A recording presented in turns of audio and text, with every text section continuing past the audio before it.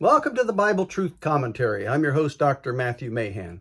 These broadcasts are designed to provide Bible-believing students and teachers with concise verse-by-verse teaching from the plain text of the King James Bible.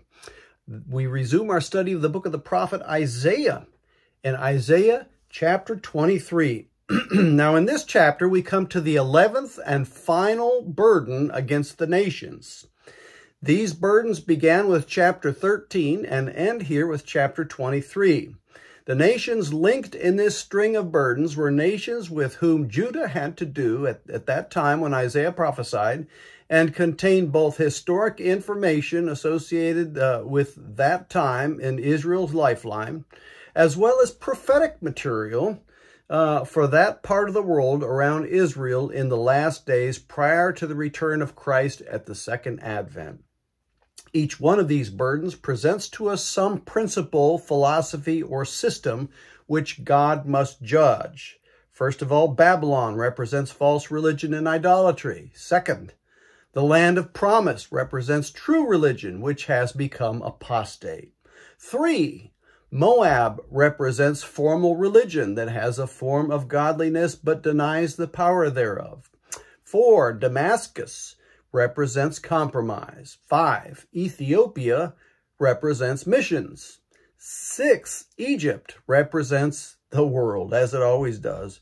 7th, Persia represents luxury. Edom represents the flesh. 9, Arabia represents war. 10, the Valley of Vision, or Jerusalem, represents politics. 11, Tyre, finally, which is what we will be looking at today, represents commercialism, that is big business, which is the sin of America today. It represents world trade with all of its wickedness, wealth, pride, humiliation, and I have to add corruption, as it becomes a slave of the god of this world. Now, this chapter addresses the burden of Tyre and the effect of its fall on its commercial empire. Tyre is located on the Phoenician coast, about 25 miles south of Sidon and 35 miles north of Carmel. So I got a page out of my Bible which fell out. And right here you'll see this Carmel kind of sticking out here. And about 25 miles, well, you've got Tyre and Sidon. I might have to put my glasses on to see this. I'll hold this right up here where you can see it. You got Sidon, or Zidon, is clear up here in the top. See that up there? You see a Galilee, and you've got Israel down here. This is during the time of the conquest, okay? And you've got Sidon way up here. You got Tyre here, and then you've got Carmel pointing out right here, all right? And then in Christ's time, you know, they called this Phoenicia. And here again is Carmel. And this is Ptolemais, I think. Yeah, Ptolemais. And then up here is Tyre, and up here is Sidon. And then you got Zarephath in between there, which is also mentioned in the New Testament. And, you know, Jesus did go to the coast of Tyre and Sidon at one point in his ministry, which you read about. We'll talk about that some. Okay, so, again, it's located on the Phoenician coast about 25 miles south of Sidon. So Sidon's up top. Sidon's actually the mother colony. And then Tyre, 25 miles south of there. And then 35 miles south of Tyre is Carmel that kind of points out there. All right. And I think that's the land of Caleb.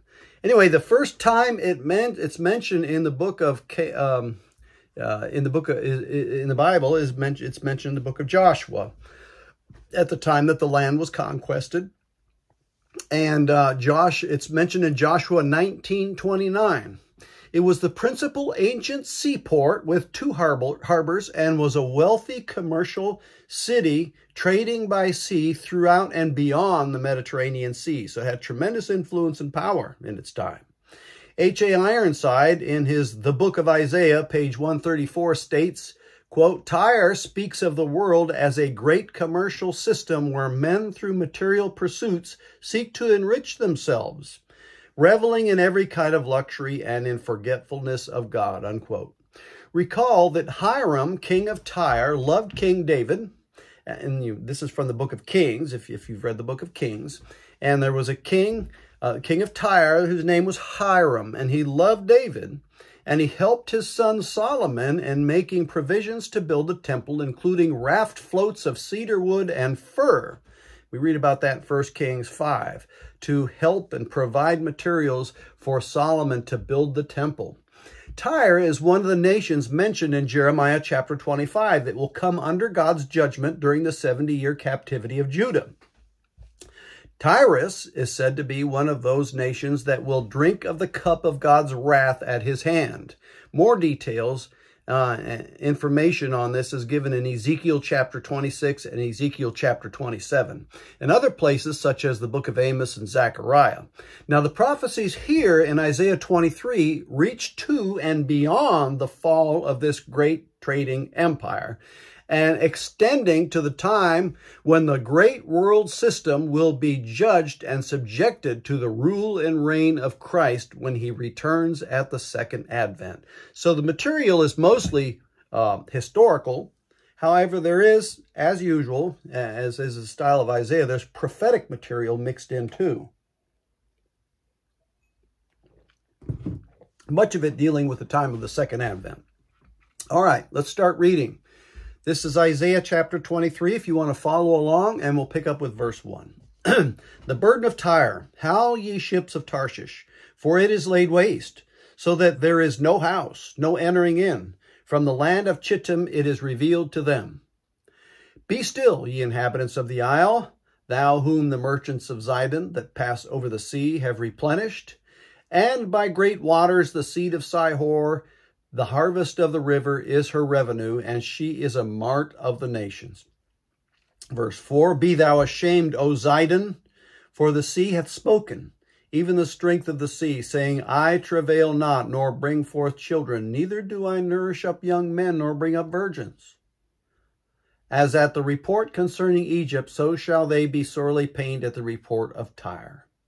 Pass ye over to Tarshish, howl, ye inhabitants of the isle. Is this your joyous city, whose antiquity is of ancient days? Her own feet shall carry her afar off to sojourn. Who hath taken this counsel against Tyre, the crowning city, whose merchants are princes, whose traffickers are the honorable of the earth? The Lord of hosts hath proposed it, to stain the pride of all glory, and to bring into contempt all the honorable of the earth. Pass through thy land as a river, O daughter of Tarshish. There is no more strength. He stretcheth out his hand over the sea. He shook the kingdoms. The Lord hath given a commandment against the merchant city, to destroy the strongholds thereof. And he said, Thou shalt no more rejoice, O thou oppressed virgin daughter of Zidon. Arise, pass over to Chittim. There also shalt thou have no rest. Behold, the land of the Chaldeans. This people was not, till the Assyrian found it for them that dwell in the wilderness. They set up the towers thereof. They raised up the palaces thereof. And he brought it to ruin. Howl, ye ships of Tarshish, for your strength is laid waste. And it shall come to pass in that day, you gotta catch that expression. If you've been following these broadcasts, that should perk you up. And it shall come to pass in that day that Tyre shall be forgotten 70 years, according to the day of one king. After the end of 70 years shall Tyre sing as an harlot.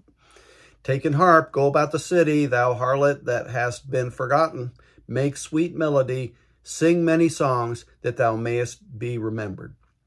All right, so that was verses 1 through 16 of Isaiah 23. Now, verses 1 through 14 describe the destruction of Tyre by Nebuchadnezzar of Babylon. It is described at least 120 years before its accomplishment, which is another amazing thing about the Bible and about biblical prophecy that no other book in the world can do, and it does so many times. At least 120 years before its accomplishment, at a period when the Tyrians, the people of Tyre, the Tyrians, were in great perplexity, and the Babylonians in abject subjection to the Assyrian Empire. So far before anybody could really see what was going to happen, Babylon wasn't even a power yet, okay? Babylon was still cringing under the influence of the kingdom of Assyria at this time, which came forth from the Chaldeans. We'll talk about this more.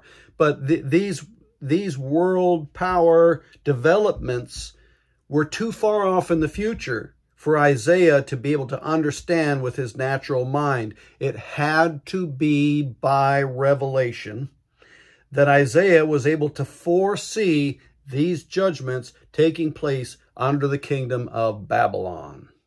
To be able to predict or foretell an event of this magnitude, therefore, would be very unlikely under the present circumstances of Isaiah's day and under the situations under which he prophesied.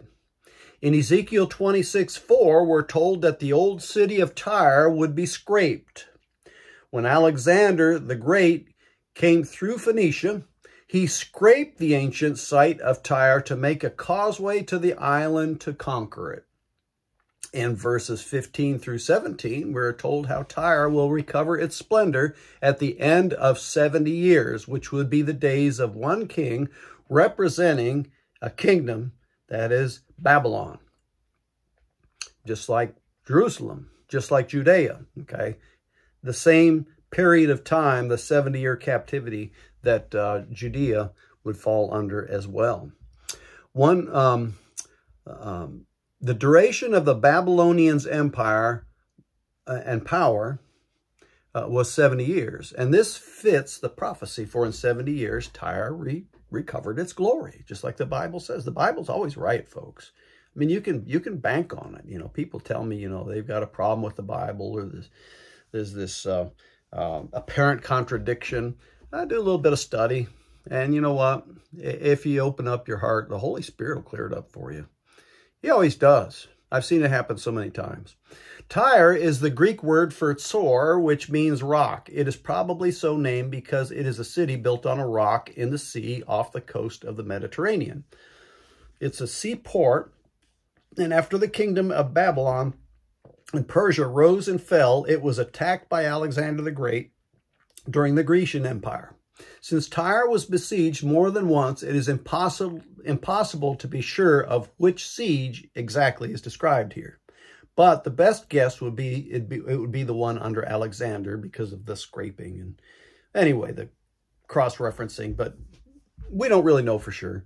The first siege was by Shalmaneser, king of Assyria. The second was by Nebuchadnezzar. The third was by Alexander the Great, who succeeded in conquering it and destroying it after 7 months in 332 BC. Then it was besieged by the Syrian king Antigonus and by the Crusaders in the Dark Ages. Tyre colonized many commercial seaports, including Tarshish. The commercial ships from Tarshish, and that would be Spain, went to Tyre. I'll cross-reference you to Ezekiel 27:12-15. Tarshish in the Bible is similar to Babylon. Here, according to the first verse, Tyre is laid waste. The vision begins with a description of the Phoenician trading fleet returning to the seaport of Tyre. And it has been revealed to them from the land of Chittim, that's also called Kittim in the Bible, that Tyre had been destroyed and that there was no house left to inhabit. So the prophecy states that they will howl.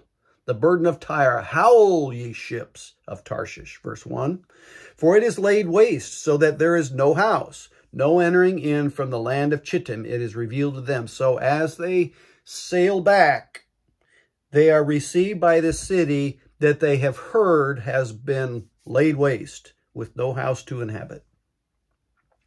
So the picture here we have here is of ships coming home from Tarshish to Tyre, only to find that Tyre has been destroyed and is no longer the commercial center.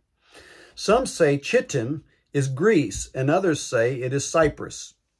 If it's an isle, verse 2, it's probably Cyprus. Verse 2 says, be still, ye inhabitants of the isle, thou whom the merchants of Zidon that pass over the sea have replenished. So now Harry Bultima, in his commentary on Isaiah, says that Chittim is more than Cyprus, but includes the entire Mediterranean coast of Europe. See Ezekiel 37:3 and 27:3, 27:8, and 27:23. Zidon of verse 2, located about 27 miles up the Mediterranean coast from Tyre, was made rich by Tyrus, but was the principal city until about 1000 BC. Zidon, or Sidon, is about 30 miles north of Tyre along the coast and is the only city, the oldest city of Phoenicia. Tyre and Zidon were the two leading cities of the Phoenicians.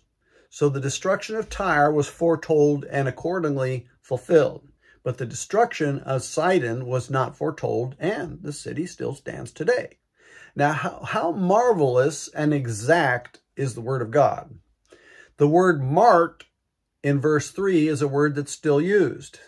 Verse 3, and by great waters, the seed of Sihor, the harvest of the river, is her revenue, and she is a mart of many nations. Very familiar term, even in modern English. Almost every major town in America has a Kmart or a Walmart, or both. And the word Sihor means black and trouble. It refers to the silt that came from the upper Nile and fertilized the Nile Delta during flooding time.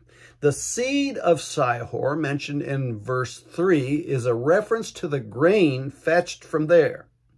The verse also mentions the harvest of the river, because this isle marked of the nations got rich from the harvest of the river and its fish. That would be the River Nile. This commerce flowed through the port of Tyre. Tyre was the center of all of this commerce, all from coming up from Egypt, all the way out to Spain, covering the Mediterranean Sea and beyond. Tyre would certainly be affected by the elimination of this source of wealth as well. In the next verse, verse 4, something has gone wrong with the sea. So let's read verse 4. Be thou ashamed, O Zidon. Zidon is the sister country, the mother city. Be thou ashamed, O Zidon, for the sea hath spoken, even the strength of the sea, saying, I travail not, nor bring forth children, neither do I nourish up young men, nor bring up virgins. So again, Zidon was Tyre's mother. Though Tyre eventually surpassed Zidon in prosperity and in establishing flourishing colonies in Africa and Europe. So first there was Zidon, then Tyre was colonized, and then Tyre began to be the strongest of the two cities and began to colonize Africa and Europe and all over the Mediterranean. It became a central seaport and surpassed Zidon in its power and influence. So these colonies are referred to in this verse as children, and the young man could be a reference to the sailors who sailed on the Mediterranean Sea, and her virgins possibly could be the new colonies in her sphere of influence. When Alexander the Great came, he attacked both Tyre and Egypt. This would be the, quote, report of verse 5. So let's read verse 5. As at the report concerning Egypt, so shall they be sorely pained at the report of Tyre. The tidings of the fall of Tyre would bring great consternation upon the nations of Egypt, both because of the loss of trade and commerce, as well as the threat of conquest by a power great enough to take Tyre and potentially Egypt as well with it. As foretold in verse 6, the Tyrians were forced to flee to their own colonies. And these included Carthage, distant Tarshish or Spain, and elsewhere under the siege of Nebuchadnezzar, and also during the conquest by Alexander. Verse 6, pass ye over to Tarshish. Howl, ye inhabitants of the isle. Now, you know, that's still a long way. That's a big area, all the way to Spain, covering the whole Mediterranean Sea. He says, pass you over. Why? They have no place to live. Pass you over to Tarshish. Howl, ye inhabitants of the isle. Verse 7 describes the city as a joyous city of antiquity. Any great commercial center is a fun center for amusement and joyous times. Verse 7, is this your joyous city, whose antiquity is of ancient days? Her own feet shall carry her afar off to sojourn. Okay, so instead of indulging the flesh, they will flee to distant Greece, Sicily, Corsica, Spain, and Africa. So when it says her feet shall carry her afar off, I think there we get kind of the description of having to flee. Even if it's by sea, we get this description of having to flee hastily.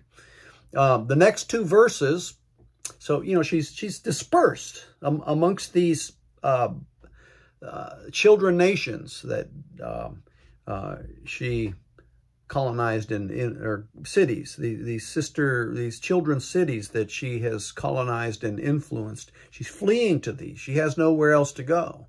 Now, the next two verses show how God purposed this judgment, even though for a while Tyre would be the crowning city with the honorable and princes as her proud merchants. But now God has a purpose in this judgment. Verse 8 and 9. Let's read these. Isaiah 23, 8 and 9. Who hath taken this counsel against Tyre, the crowning city, whose merchants are princes? You know, like even the merchants are like princes, they're like little kings, you know. Whose traffickers are the honorable of the earth. The Lord of hosts hath purposed it, to stain the pride of all glory, and to bring into contempt all the honorable of the earth. Apparently these people got too big. God felt the need to humble them. So instead of persisting in her pride and glory, God will bring her into contempt and take away her strength. God will do that sometimes. He knows what he's doing. Verse 10, the colony of Tarshish is now free to do as she pleases, like the Nile overflowing its banks. And that's the I gotta say symbolism, but that's the picture that's being painted here, okay? Verse 10, pass through thy land as a river, O daughter of Tarshish. There is no more strength. So Tyre has fallen and is no longer able to exert her influence over such nations as Tarshish. In verse 11, the sea that the Lord is reaching over to shake the kingdoms and can only be the Mediterranean. He stretcheth out his hand over the sea. He shook the nations. The Lord hath given a commandment against the merchant city to destroy the strongholds thereof, which he certainly did do.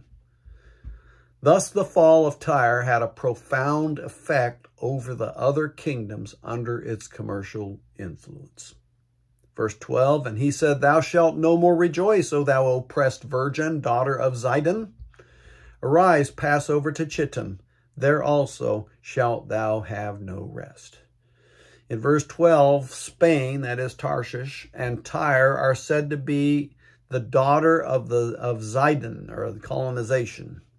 It's a colony originally of Zidon, as we said. But God will deal with Tarshish and Tyre just like he dealt with the Chaldeans and the Assyrians. Verse 13, behold, the land of the Chaldeans, this people was not, till the Assyrian founded it. For them that dwell in the wilderness, they set up the towers thereof. They raised up the palaces thereof, and he brought it to ruin. So a reminder to the enduring and powerful kingdom of Tyre, that they would be crushed by what was a young upstart group of people, the Chaldeans, that would quickly grow into the Assyrian Empire.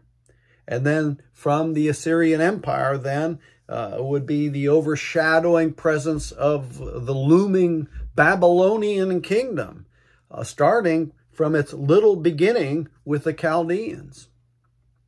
Just a reminder to them, to the Tyrians, that, hey, nothing is permanent, and God can change things around pretty quickly. It's a good reminder to us in the world in which we live in today. It seems like nothing is stable these days, although we kind of feel like we're secure. But God can turn things on a dime.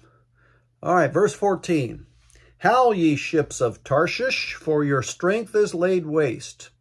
Hey, you no longer have the kingdom of Tyre to come and support you, Tarshish. Verse 14 brings us full circle to the beginning of this prophecy at verse 1, describing the lamentation the ships of Tarshish will make as a result of Tyre.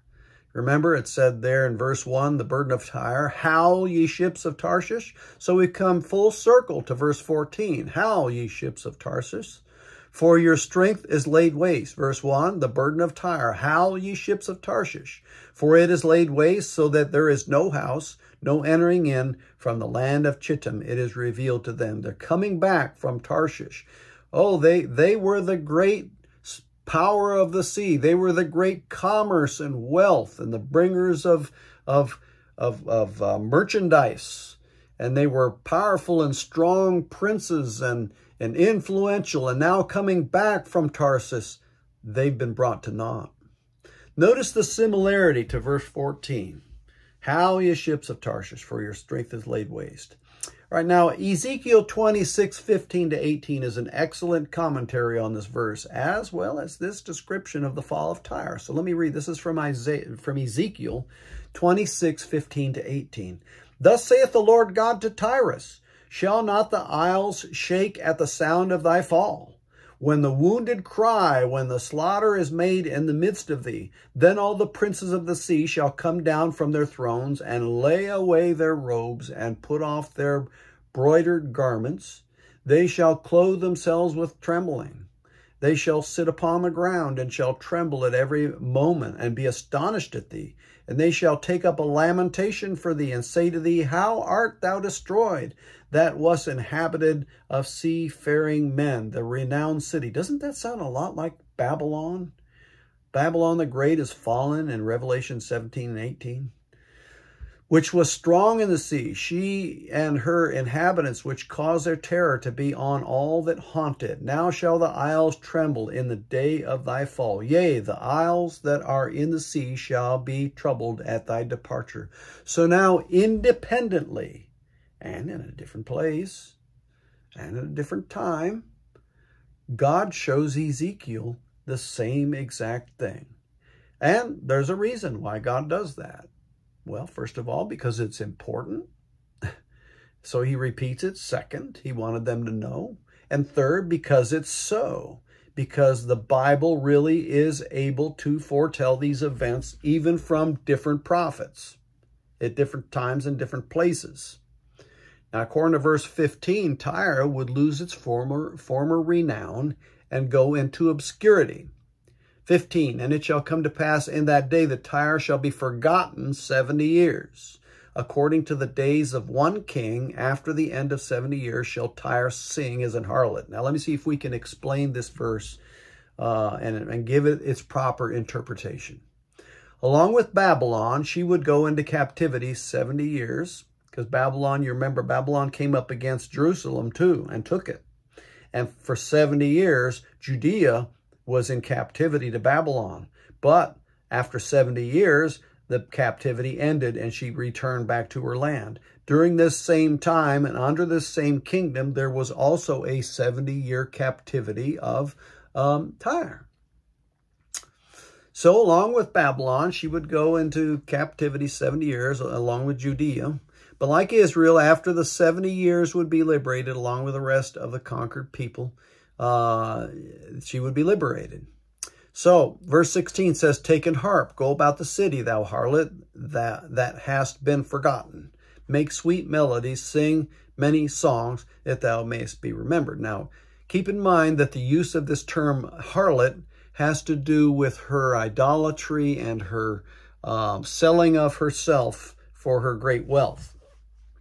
Merrill Unger, I'm going to give you a quote from his commentary on the Old Testament. I guess it'd be volume 2, page 1204. Merrill Unger says the following, quote, the figure of harlotry expressing forgetfulness of God and selfish preoccupation with worldly gain appropriately describes covetousness, which was the besetting sin of Tyre and is closely allied with idolatry and licentiousness, cross-referencing Ephesians 5:5 and Colossians 3:5, close quote. So that's a good comment. I like that. I wanted to share that with you. Verse 17, and it shall come to pass after the end of 70 years that the Lord will visit Tyre, and she shall return to her hire, and shall commit fornication with all the kingdoms of the world upon the face of the earth. Again, man, that sounds so much like Babylon in the book of Revelation. You know, in the book of Revelation, you're taken all the way through the tribulation 4 times. You're taken through with seals, trumpets, and then vials, all the way through. And then the final time that you're taken all the way to the end and to the second advent is through Mystery Babylon the Great. And when Babylon is fallen and judged, Jesus comes back and sets up his kingdom. And all of this ungodliness and idolatry goes away. And God repurposes the wealth of the world so that the entire world doesn't just exploit one another, but benefits from it. Some people have tried to enforce communism to do the same thing, but communism cannot do the same thing because it's not a free enterprise system. But I don't want to get off in all that, okay? You say, but didn't the disciples, didn't they have all things common? Yes, they did, because they were preparing their hearts for the kingdom of Israel with a literal, visible, physical Jewish king, the Lord Jesus Christ, a political system with Christ. They were still expecting Christ to come back and set up his kingdom in Jerusalem. And so they had all things common because that was the best way to handle things during that time when the kingdom was imminent. But that's not a commandment for all of us to do, folks. All right, so God's going to visit Tyre, not in wrath, but in mercy. So look at this. I mean, God is so good. Verse 18, and her merchandise and her hire shall be holiness to the Lord. We're talking about now, did this ever happen? Was the merchandise and hire of Tyre ever holiness unto the Lord? I trow not. However, there will be a day, because this hasn't been fulfilled yet. There will be a future time when God is going to repurpose. You ever read over there? You think about this now. Matthew 25, the judgment of the nations. When the Son of Man shall come and all his holy angels with him, then shall he sit upon the throne of his glory, and then shall be gathered before him all the nations, and he shall separate them one from another as a shepherd divides the sheep from the goats. What do you think that is? It's not a judgment of individuals, folks. It's a judgment of nations. What's the criteria by which those nations will be judged? How they treated the Jew. When would that be? During the tribulation, the time of Jacob's trouble. There are going to be certain nations that stand Israel. Hey, stand with Israel. You know what America is supposed to be doing? We're supposed to be standing by Israel. How do you think God is going to treat America? Well, it depends a lot on how she treats the nation of Israel, doesn't it? Think about that now. The judgment of the nations has to do with nations. Tyre is going to be one of those nations that apparently makes it through the judgment of the nations, comes over on the other side, through the tribulation. Jesus sets up his kingdom, and under Israel, as the head of the nations, come all the other nations of the world that flow into Mount Zion, and Zidon is going to be one of those nations, and her enrichment is going to be a blessing to the world and to the Jew during that time. That's the picture you get. You say, where'd you get that from, Brother Mahan? From reading the scriptures. Because when you read the scriptures, they'll come together for you, my friend. So, again, reading verse 18, and her merchandise and her hire shall be holiness to the Lord. Hadn't happened yet. It's going to, though. It shall not be treasured nor laid up, for her merchandise shall be for them that dwell before the Lord. See that? They're going to bring their glory up into Zion. And it says to eat sufficiently and for durable clothing. So, for the first year of Nebuchadnezzar to the taking of Babylon by Cyrus the Mede, that period of time was 70 years. It was a 70-year captivity. And Zidon came under that captivity. Nebuchadnezzar and his son, Evil Merodach, and his grandson, Belshazzar, formed the whole dynasty. We read about this in Jeremiah 25:11, Jeremiah 25:12, Jeremiah 27:7, and Jeremiah 29:10. Then, after the 70 years, the subjected nations would return to liberty. Commerce would once again return to Tyre, and she would come once again to her former state of committing fornication with the kingdoms of the world. Not yet to be holiness unto the Lord, not until she passes through the judgment of the nations under the Lord Jesus Christ, when he comes and sits on the throne of his glory, per Matthew 25, after the tribulation. Oh, there's only one way, folks. There's only one way to make the Bible fit together, and that's with the pre-tribulation rapture, the tribulation being the 70th week of Daniel, and with the premillennial return of the Lord Jesus Christ and the 1,000-year millennial reign of Christ. If you don't have your Bible set up that way, folks, you're just going to be spiritualizing and spiritualizing and spiritualizing away everything in the Bible that's literal until you have no clue what to spiritualize and what not to spiritualize. You know what? The Bible's literal. Oh, there's a few places where you have spiritual language and symbolic language, but it's pretty clear from the context. Get your Bible right. You got to get your Bible right. Now, it's interesting to note, as evidenced in verse 17, the connection between covetousness, idolatry, and licentiousness, which is certainly a biblical spiritual theme. And we read about that in Ephesians 5:5. I'm not going to read the verses for you. Ephesians 5:5, Colossians 3:5, Isaiah 2:6-8, and Isaiah 2:16.